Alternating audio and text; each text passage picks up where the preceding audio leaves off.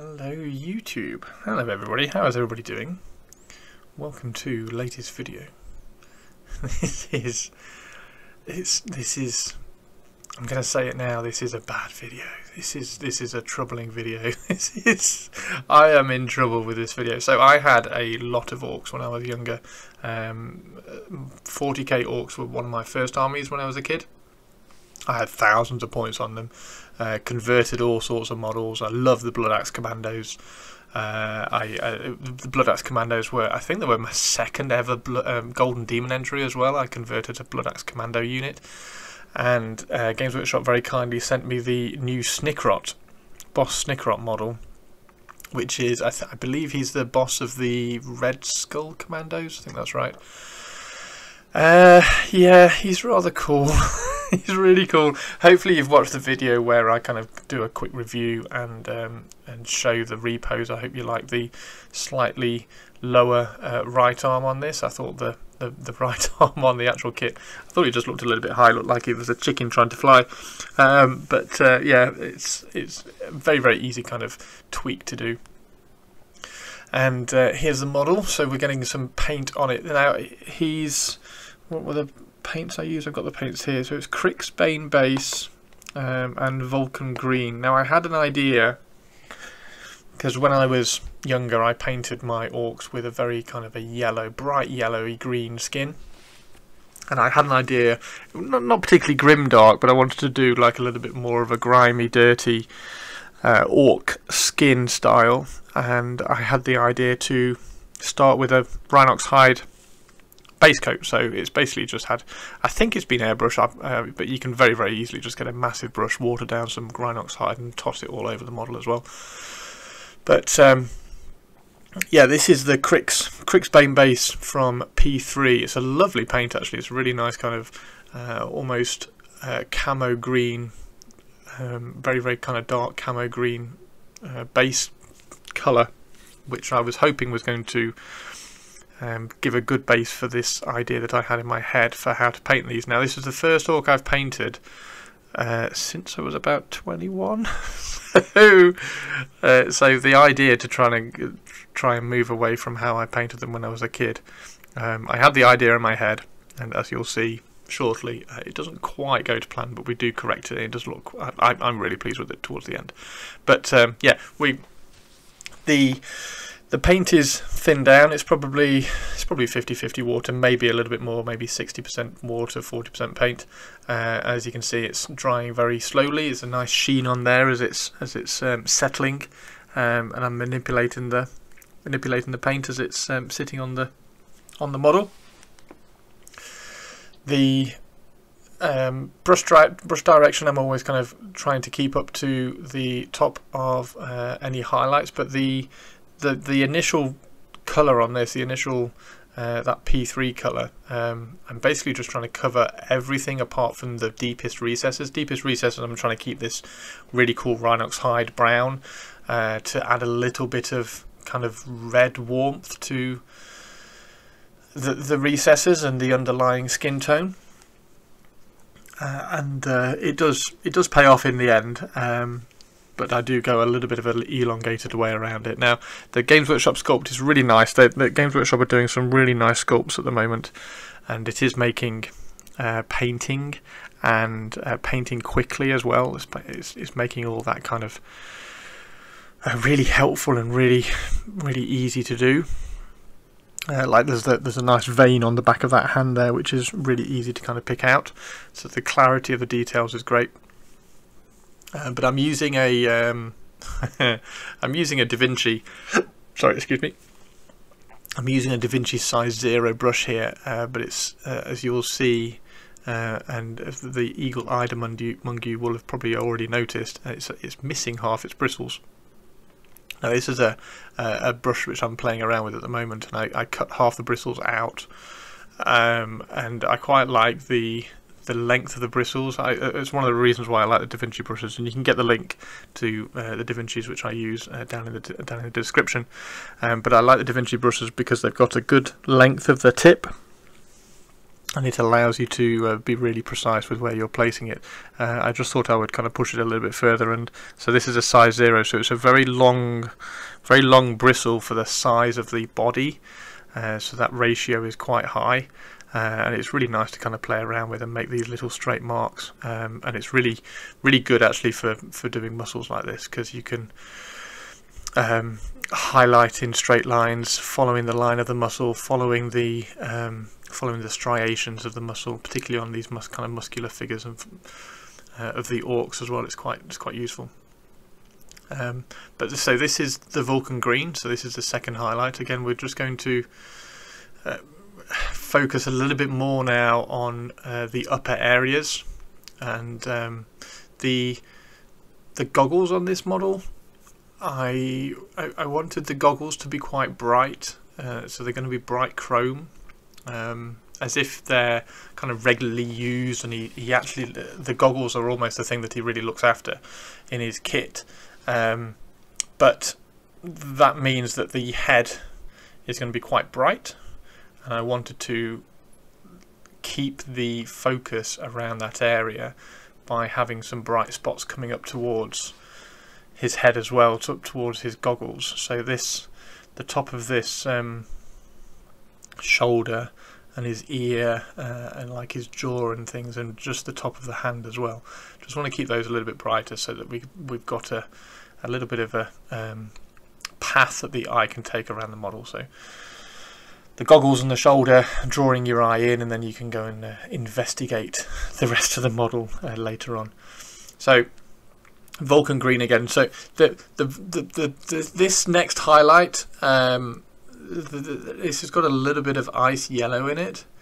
This was probably a mistake, but I do correct it later on. Now the issue is that I thought the ice yellow, because it has a bit of yellow in it, I thought it wouldn't desaturate the green quite so much, but I think Vulcan green is slightly more desaturated than I thought it was. And mixing ice yellow into it does kind of pull the saturation and pull the green out a bit more than I was expecting. I do correct this in a little while. I put some glazes on of yellow, which twofold has a couple of different benefits. Firstly, it gives you that kind of the punch back, and I know I wanted to say I didn't want to paint it like I did when I was a kid, but it does. I think as the more I was painting this, the more I was like, oh, it doesn't really look like an orc. I kind of missed that yellow punch on the highlights. So two benefits of the glaze: it gives you that yellow punch back without affecting too much of the green midtones, but also whenever you glaze, you are kind of softening any highlight lines and the brush marks. So it's twofold really. It's going to give me a little bit of the punch back, and also it's going to soften out the brush marks and the highlight lines. We're still very much moving the brush towards the highlights, keeping the lines of the muscle in thought, in mind. The shoulder there in particular, if you think of when you're highlighting a Space Marine shoulder pad, you highlight it with a circular final highlight. So I'm trying to do the same thing on the shoulder as well, trying to pull that highlight in towards the top, and keeping the highlight in a circular shape. But I'm just doing it in little dots here and lines, following the striations of that would be underlying in the muscle. So this is, you can see it's just got a fraction more ice yellow in it now, so it's really desaturated. I was actually quite disappointed that it was desaturating it quite as much as I thought. It was quite as much as it is, but yeah, we do sort it out. Now we're keeping, you can always keep the Rhinox hide in the shadows on this one. I think you can see it's kind of punching a little bit of interesting colour into the shadows there. But just keep working up, keep working smaller and smaller areas. Anything that's facing upwards, anything that's near the head, any surface which is near the head, you want to keep the highlight nice and bright. Any smaller muscles like that, kind of the second bicep sort of thing, you can kick that as well. One thing I wish I'd done actually, if you were watching the review video on this one, I put a little bit of putty to fill the gap on the right arm when we were reposing it. I wished I had then gone back and done a bit on the left arm as well, because you can see there's a little bit of a join line on the left arm, which I wish I got rid of.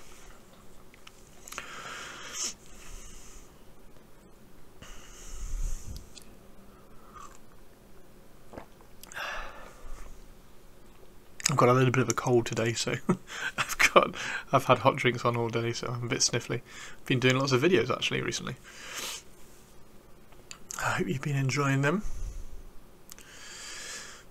So yeah, the final highlight here, I'm trying to keep any surface which is facing upwards, and just working across the transitions as well. This is I've got two lots of this paint on the wet palette, one that's slightly thinner so that I can kind of glaze and add lines across the transitions to soften them down a little bit. So this is quite a soft, quite a nice transition as it is at the moment, and then what we're going to do as well is we're going to get some yellow on it anyway. But you can see how desaturated it's looking. If you like this look, then just keep going like this. So keep that desaturated feel. Yeah, ultimately I was like, well, I kind of miss the yellow punch that I remember is how I used to paint the orcs. Obviously my orcs when I was younger were very, very yellow. I used the old classic orc flesh back from the 90s and highlighted that up with like moot green, the equivalent of moot green. I think it was scorpion green back then. Anyway, it was very bright, very yellow. So carry on that all over the body. There's not that much green skin showing, surprisingly actually, for and here's the flash kits here. For an orc, there's not that much green skin showing. I thought there might be a little bit more. One thing I did wonder about doing with this as well is adding a little bit of war paint, but ultimately I couldn't decide what colour to make it, whether to have it red war paint or blue war paint. So ultimately I didn't try any. I would have probably put some like orc tooth tattoos on the upper side. Now this is the glaze. Now the glaze is very thin. It's probably 4 parts water to 1 part paint, and the brush is very damp as well. So you get you fill the brush up with the glaze. Clean it off on the. I start cleaning it off on the wet palette, and then I kind of clean it off on a piece of paper. I don't use a kitchen towel because a kitchen towel tends to pull just a little bit too much moisture off the brush for me. And then you'll notice all the brush motions are going up towards the top of the highlight. You can do it both ways. Ideally you want to go away from the highlight because you don't want too much of the yellow sitting on the top of the highlight, but this is such a thin glaze you can kind of get away with doing it either way. And then here you can see we've got the glaze as well, but I'm very particularly pulling it in lines just to try to add some more punch to some of the highlights and the texture. And I hope you agree with me when I say I think I prefer this to the slightly more desaturated look. But notice as well that by doing this, it's only really adding that little bit of yellow to the highlights. So you've still got that kind of real green, not green, it's obviously green. You've still got that real, the camo green coming through from the original kind of mid-tone and the base tone, the P3 Crixbane. That's kind of still managing to pull through and keep it a little bit muted, and it's just the highlight. This is just kind of like the top highlight punch, which is going this nice, rich, yellowy green. But yeah, it's just a simple process now of just following through and carrying on all across the rest of the model with that glaze. I did correct this before I did the highlights on the left arm, so all I did was mix a little bit of the yellow into the ice yellow highlight mix, and then it avoids having to do the highlights and then glaze them back again. So you can do it both ways. This is probably, like, if you're doing it for a competition or something, that should be quite nice to highlight it up with the ice yellow mix and then glaze it with the yellow, because then it does soften the transitions out really well. But you can, if you're just doing it for your army painting or a quick display model or something like that, then you can very, very easily just kind of throw a little bit of the Flash Kits yellow into the ice yellow mix. The ice yellow is really good because it does add just that little bit more lightness. So I would still use the ice yellow, but just drop a tiny dot of Flash Kits yellow into the mix on your wet palette. The stippling up at the top is just to try to keep the saturation up towards the top. So I didn't want to drag any more transitions up there, and it's also right up at the top there. It's quite difficult to get a brush path which finishes up towards the top. So obviously where you're taking the brush off the model is where it's going to leave the highest percentage, the highest kind of saturation of paint, and trying to get a brush path that finishes up towards the top there and does leave that pool is quite tricky. So the stippling sometimes helps just apply a little bit more saturation and heavy glaze, if you like, to that area. But scrubbing in the glaze on the hand as well, same thing, just over the highlight, just glaze over the highlight that you've already put down, and then you can probably mix in a little bit of I think you can actually go a step high with the highlights as well. So you could mix in a touch more ice yellow to this mix that's got the Flash Kits yellow in, and just push the highlights just a fraction further. But that's the model. That's the model all highlighted across the whole of the green. And here we have XV88 is one of my it's one of my favourite browns. If you look at some of my kind of brown cloth models, the vast majority of them are XV88. Now this is XV88 is a lovely colour to use, particularly over Rhinox hide as well, because Rhinox hide supplies a kind of a rich, warm base tone to work on. And what we're doing, it's very thin down XV88, and there's not much on my brush. So I'm building up lots of different or lots of layers of scribbles along the crease lines on the trousers, and each scribble is getting smaller and smaller towards the top of the highlight. So you can scribble all the way across from the shadow area and then pull and drag like this and pull it up to the highlight area. And that where you start the brush and then where you finish the brush, you'll have like an XV88 or Rhinox hide to XV88 transition, which is quite nice. So you can do all of this pretty much with just one paint. So you can throw Rhinox hide down first and then XV88 up towards the top, and just keep it thin. XV88 deals it handles really well as a thin down paint, particularly for building up layers. And the only thing you really need to do is the final highlight. Don't use a slightly less thin down version of XV88, so you can build up the layers here, and you can build up some really cool texture. And then the final kind of nice crisp highlight is just XV88 that's about 40% water, just so you get a little bit more of a hard mark, a bit more of an opaque mark. So at the moment all we're doing is working on translucent layers, and the direction of travel of the brush allows you to create this texture, and then just very, very carefully hit a highlight like that. There we go. So there's one highlight. And the really cool, fun thing with all this is that the final highlight kind of pulls everything together. So it doesn't really matter how messy all the kind of the texture transitions that you've been working on are.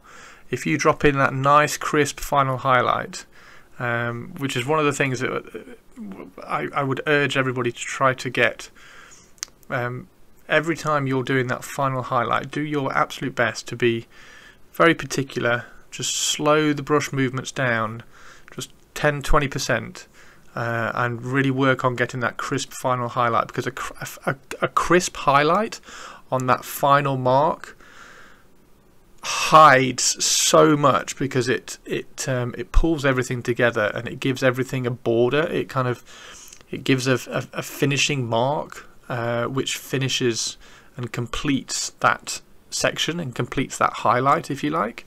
So when you're working on things like this, you can be quite messy and quite free and loose when you're doing like volumetric highlights, like we're doing on this on the trousers there, and particularly with trousers and cloth, because cloth is such a soft highlighted surface in real life. You can play around with the texture, and then you can just pull it all together with just one crisp final highlight. And the joy with this one as well is we're doing it all with one paint, because you get such a range of transitions with just this one paint. But again, we're just looking for that nice crisp final highlight to pull everything together. Trick the brain into thinking that you've done the whole thing neatly by doing just one highlight neat at the end. It's actually a really simple trick, really simple tip as well. As you're trying to improve your painting, just slow that brush down just a little bit when you're doing the final marks. Get the final marks exactly where you want them, and it'll really help the overall look and neatness of the model, and it will have a really cool impact as well.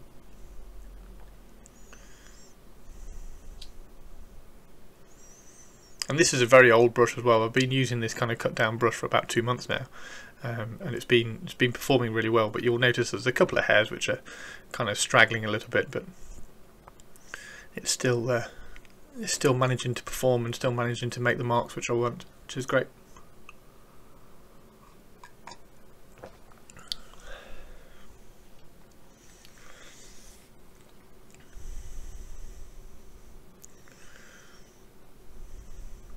Once I put those final highlights on as well, you'll notice that I'm kind of glazing over a lot of the transitions as well up to those final highlights, so you can soften that final highlight mark down, even after you've put it on as well with the final marks. Now this is Rhinox hide again, and I'm going back in and I'm adding a bit more contrast to some of the shadow areas, and also putting in a couple of striations. So I can't remember what the muscle is called. Rotator cuff. So it's the rotator cuff. The rotator cuff has three muscles which come across down the top of the shoulder, and it's a really nice muscle line to add in for shoulders like this, because it adds a little bit of detail, a little bit of interest to that area as well, rather than just having a large highlight surface. So just adding a couple of those in. Again, it's just thinned down Rhinox hide. Rhinox hide glazes very, very well over this colour, over green.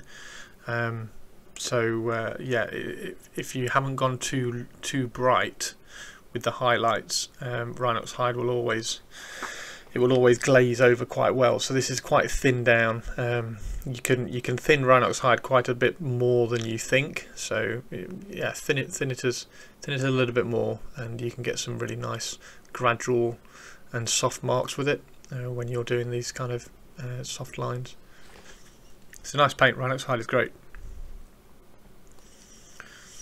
I do have to mix a little bit of black into it when I'm doing non-metallic though.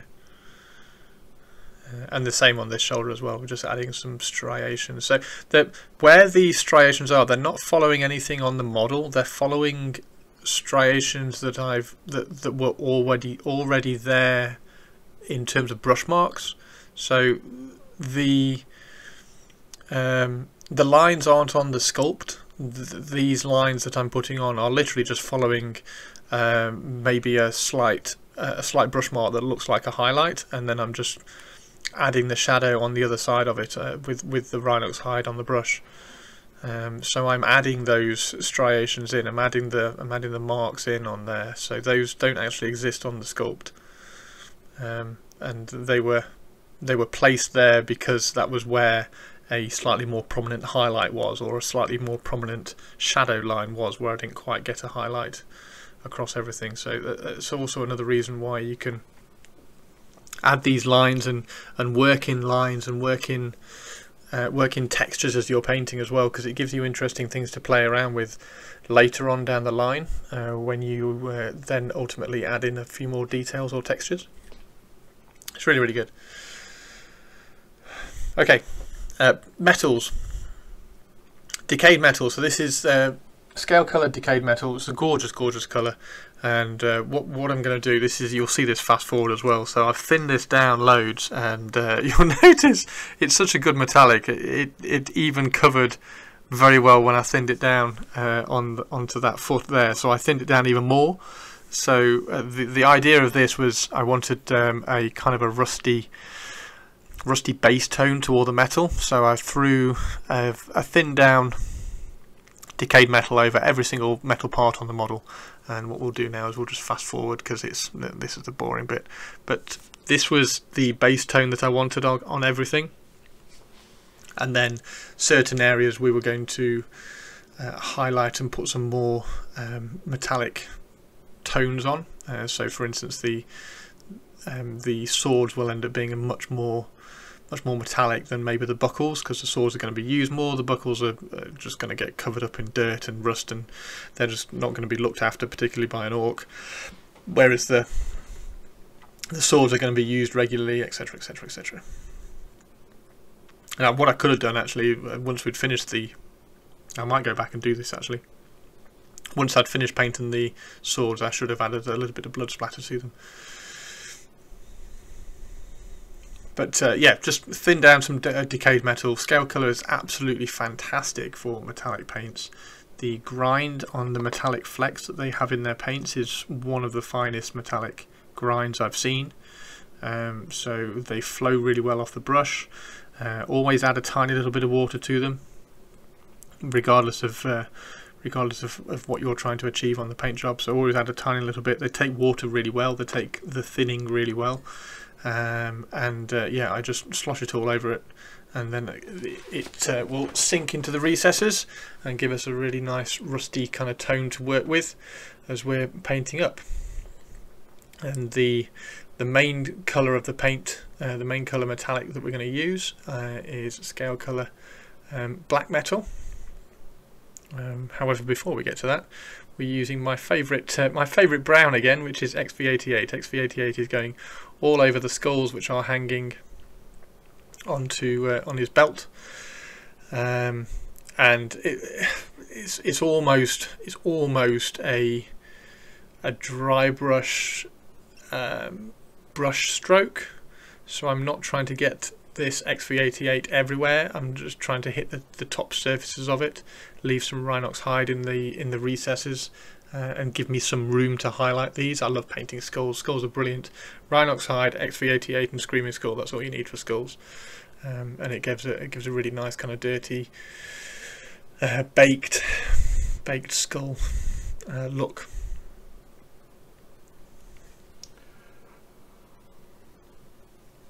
So second layer, I'm going back in and I'm just making sure that any surfaces towards the top, so particularly the top two skulls, I wanted to make sure that they were a little bit more covered with XV88, because they're going to be closer to the light source, so they're going to be a little bit brighter as well. I just made sure those two, and the one on the left, so on camera right as we look at it, I think it's an orc skull actually. Where's Snikrot? There he is. I think it's an orc skull, so it's a little bit bigger. Yeah, it's an orc skull, so he's got a bit of a larger forehead on that, so it needs a little bit more of a highlight on it. So this is scale colour black metal. It's thinned down a little bit, and it allows it to run off the brush really, really nicely. This is a DaVinci size 1 brush. I use DaVinci size 1 for 90% of my painting, although that cut down size 0 I've been using a lot recently, but then I've been painting tiny Lord of the Rings models for Golden Demon. But yeah, this is a size 1 DaVinci. It's an older brush because I'm using it for metallics, so I try not to use brand new brushes for metallics. But this is this is thinned down black metal, and you can already see how well it's covering, and B, how nice and fine that metallic grind is in the paint, because it's super smooth when it's going on, and you can see the highlights really smoothly. I'm just trying to catch any surfaces, pretty much any surface, and then if there's a panel line or a surface line or anything like that, I'm trying to leave that with a tiny little bit of black in it, just for a bit of a shadow. But this is going to be quite a bright goggle anyway. We're going to push this one up to model air chrome, Vallejo model air chrome. Same thing with the really cool, I don't know why he's got these on. He must be from all the Imperial Guardsmen that he's killed. But he's got loads and loads of dog tags. Anyway, these are really easy to paint because, like we were saying earlier, the clarity and the cleanliness of Games Workshop sculpts at the moment, really pushing the envelope with plastic moulding. It's really nice, really crisp details, so you can very quickly just drag your brush over the top and get some good highlights on that. Now, because I've been painting those dog tags, there's not a lot of metallic paint left on the brush, so we can go in on the swords and start working on some it's almost a dull metallic. If you paint it like this, get a dry metallic paintbrush and get a little bit more paint coming back in and wipe it off. You see, wipe it off on my finger, and you can get a kind of a dry metallic, dull metallic look by doing this. Again, I'm working in lines that are following the lines of the blade, so the grind of that blade, trying to keep the brush working with that grind, so that it's following some. Again, it's always just those like kind of little striation texture lines work really well on the blade. But you'll notice that at the top of the cutting surface, I've left quite a heavy shadow there. It's just for a bit of contrast. Makes the blade kind of pop a little bit more, and also gives you somewhere to go when you're highlighting. Because if you just paint the whole blade metallic, then you've then got to highlight everything an even brighter metallic, and you kind of run out of highlights. So if you have a little bit more, don't completely fill your brush up with metallic paint, and leave those shadow areas so that you've got a bit more contrast on your blades going forwards. Same with the feet here. I'm leaving that surface up towards the top a little bit darker, so it's got some of the decayed metal look in there, and it's just adds a bit more contrast again. So you've got to be very careful with model air chrome. Model air chrome is a gorgeous colour, but it's very, very bright. It's really bright. Now, I wanted the goggles to be quite a bright metallic anyway, so I was trying to make all the facets which are facing forwards here, making all those model air chrome, so it was quite bright and striking. Anything that was facing upwards, leave a tiny bit of a recess of black metal, but ultimately you want that highlight line running along the top edge of all these little goggle lens parts. So that top edge there, that's going to be a highlight.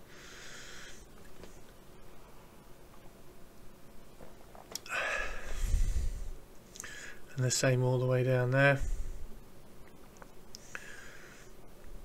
Just imagining, because I always do lighting from camera right. It's I think when I'm painting, and I think it's something that's come over from my photography when I was taking photos, when I was doing portraits and photography. I'd always set the cameras up so that the lighting, the main light, the key light, was coming in from camera right, and I think that's kind of just bled into my mini painting as well. So I do the same sort of lighting. So any shadow it tends to be on the lower left hand side of models as I'm painting them. Now the teeth on this, actually, the teeth on the little goggles, they're very small, and they've got a tiny little rivet on them as well. So be very careful when you're painting those, because if you have a little bit too much chrome on your paintbrush and you touch that chrome onto the tooth, it's going to flood, and it's going to flood around that rivet, and you're going to lose the contrast. So the rivet is just going to kind of disappear. So be very careful when you're painting those teeth. Keep the model air chrome away from the rivets. Keep it towards the top side, or well, a top side and the right side if you're doing top right highlights, top right light source like I'm doing here. So keep it away from the rivets. Don't want to touch the rivets. And also the nose piece on here actually was quite challenging, because I was struggling with the contrast. I wanted to make the nose piece a little bit darker, and I couldn't quite get any black paint in there. It's a very deep recess, and that sounds like you should be able to get sounds like you should be able to get it quite dark and contrasty straight away. But yeah, it doesn't seem to take paint very well on the inside. So yeah, and then the same with the model air chrome on the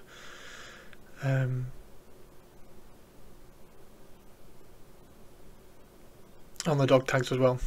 So this is, I think this is Rhinox hide. So very thin down Rhinox hide, and I wanted to add these because I imagine these have been left on his arm for a long time. So I wanted to get a little bit of Rhinox hide. It might even be Mornfram brown for a little bit more of a richer kind of rusty colour. I wanted to have the illusion that these have been on his hand for quite a while. Got lots of dirt on there. Got very wet, rusted a little bit, and as you can see, this is quite thin down. We're using a small brush, so you can be a little bit aggressive with where you want to put it. He's falling off the tack as well now as well. And when we're adding it to the blade, notice we're adding it to the center. We're not touching the highlights, not going anywhere near the highlights with this. We're adding it into the shadow area of the blade,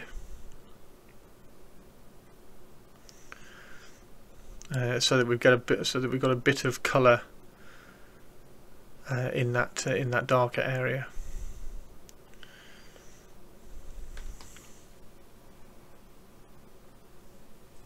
And when you get into the kind of the recesses and where two panels are joining, you can be quite aggressive with the Rhinox hide, or Mornfram brown, or Scrag brown's another good one. Scrag brown's a great kind of rust colour, so you can be quite aggressive with that and kind of get that in, kind of almost flood it into little areas. Now, this is my favourite white paint. That is Schminker Titanium White. It's an artist acrylic. You can get it from Amazon, and you get loads of it. Now, one thing I do want to do, I nudged Rich Gray to get to try this paint a couple of weeks ago, and he got it and he likes it, but he's put it in a tub. He's put it in a pot. So I hadn't even thought about doing that. So what I'm going to do at some point, I'm going to squeeze it into one of my pots, put a little bit of water in there, put some thinner and a ball bearing, and mix up some Schminker into a pot, so I don't have to keep squeezing it onto a wet palette and thinning it out myself. So yeah, always learning, well, particularly from some of the best painters around. So the goggle lenses, basically all I'm not going to do anything complicated on the goggle lenses. I could do like the traditional lens fade, where you highlight highlight the bottom side and then put the dot on the top side. So you highlight underneath it, because that's where the when the light passes through a lens, then you get a highlight towards the bottom side of the lens, and then you get the glare, the little specular highlight on the top side. I'm not doing that on these. I'm trying to make these glow, so all I'm doing is I'm running this spinker. I did a thin coat all the way around so that you get somewhere for the glow to go, and then right in the center here I'm just putting a bright white dot. So we're going to be very, very lazy with the lenses, and we're going to use some contrast paint, and the white dot and the recess running around it will give us a little bit of a transition and a little bit of a glow, and then we can add a dot into the center of the red one, because the top lens there is going to be the large red one, so we can add a little bit of a yellow dot onto that. So these are the 3 contrast paints we're going to use: Talisar Blue, Warp Lightning, and I think it's Bar Red is the red one that I use. It's just contrast paints which I've got. There's nothing trick to which ones I pick. So I add a little bit of each to both. Add a little bit of each to my wet palette. Get a big, almost like a big chunk of paint on my paintbrush, and just blob it on.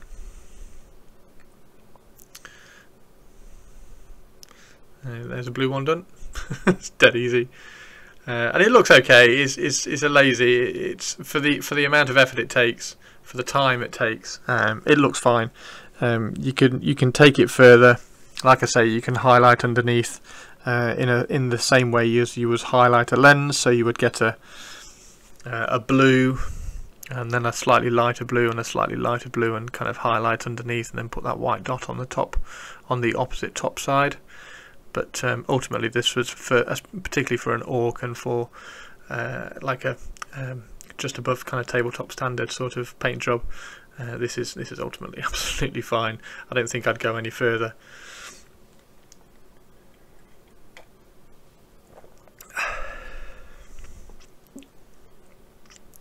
Just running the contrast paint around the recess, because then you get a nice rich recess glow. I think that looks pretty good. Now I do go back and I add a little bit of an orange dot in the centre of this, as you'll see in a second when we show the finished model. But we do the same with the blue, the green. I couldn't quite decide which way round some of these were going to go. I don't know whether I like the blue lens. I quite like the green lens. I quite like the red lens. The red lens, I definitely wanted the red lens because orcs have red eyes, so I definitely wanted one red lens. I think if I'd done it again, I'd probably drop the green lens and just do red and blue lenses and kind of alternate them, yeah, just kind of change it up a little bit. I don't think the green's that bad, maybe. I don't know. What do you think?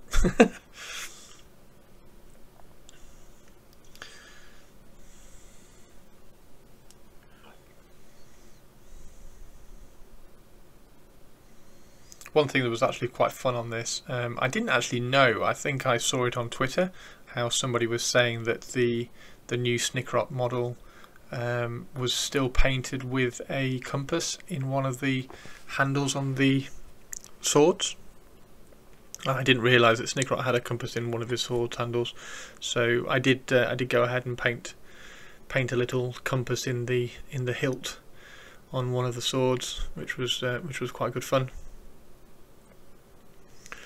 But yeah, you learn something new every day on Twitter. I didn't know that. Now, so this is a white highlight for that.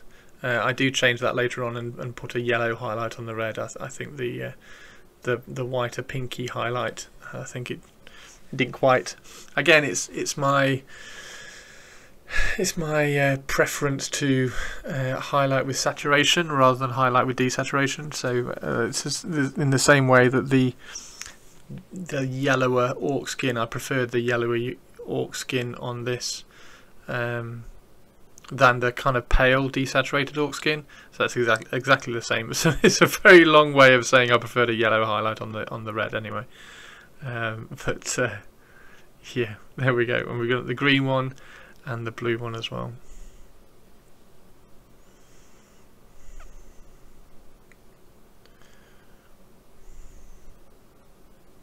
Just little white dots on those.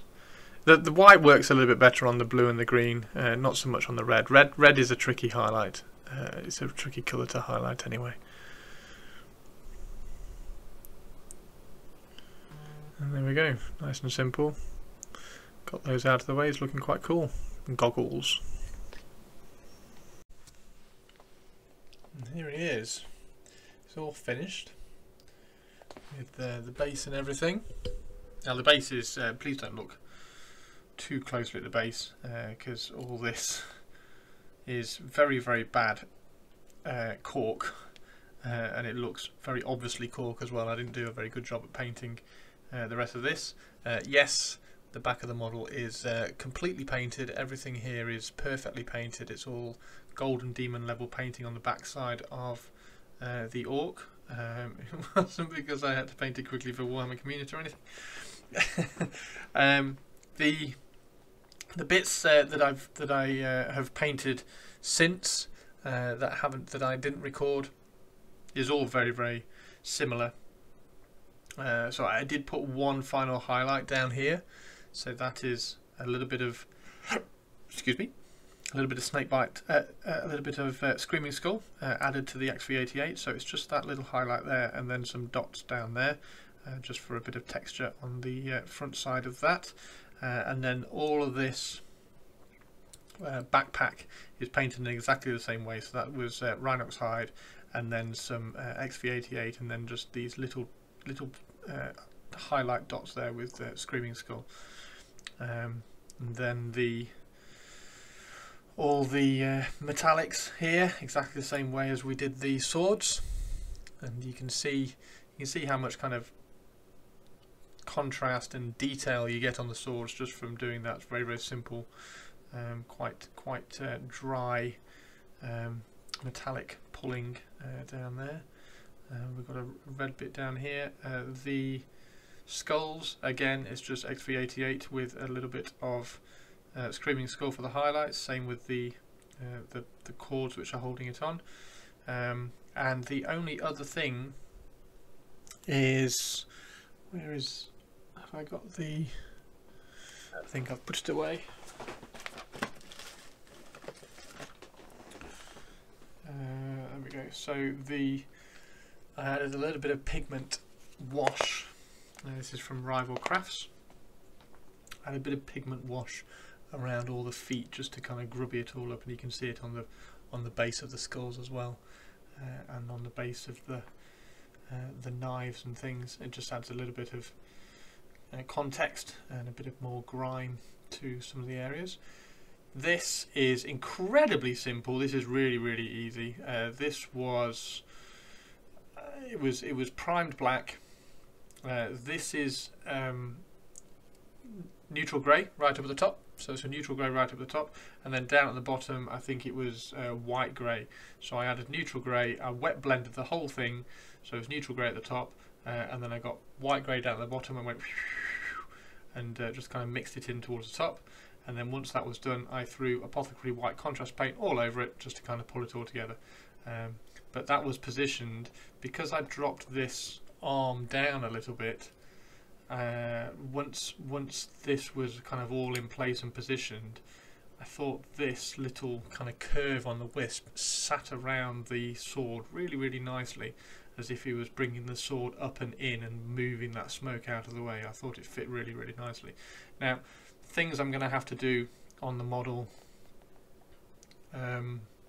now, so to improve it, I've got to improve these rocks. They look absolutely terrible. They just look like cork. That's one of my pet hates. I don't mind using cork to kind of lift the model up and give it some height, but you've got to do something with the surface of the cork so that it doesn't just look like cork stuck on a base. These are from Rival Crafts. These are little tufts, little moss tufts, and you can see here that we've got that tiny little white, yellow highlight on the big red lens there, and I added a little bit of blue there just for a Blood Axe Commando. And yeah, there we go. I really like it. I really like him. Now, thanks to Games Workshop for sending me the boarding patrol. I'm annoyingly tempted to pick up some Burner Boys and some Gretchen because I've worked out a boarding patrol. I don't really want the flash kits, but the Orc boarding patrol of some Commandos, some Burner Boys, lots of Bomb Squigs, and some Gretchen is quite enticing, particularly with this kind of style of Orc skin. I think it would look really cool. I really do want to add some tattoos on here, but I don't know what colour. Do I add them blue, or do I make them red, or do I don't think black is going to work, because we've got the Rhinox hide shadow in here is quite dark already. So if I add black, I don't think it's going to stand out and look like a tattoo. I think it's just going to look like a smudge. So I'm leaning towards red, because red ones go faster, orcs aren't particularly sneaky, so all those sorts of things. And there is the little compass as well, which I spoke about. We'll zoom in and see if we can get a good view on that. It was very simple. It's a white line in that direction, it's a white line in that direction, it's a blob of yellow at the top, and then it's just a little dot of white on each kind of northeast, southeast, southwest and northwest, on those little marks down there. So yeah, there we go. There is Snikrot. He's awesome. I really like him. Really like him.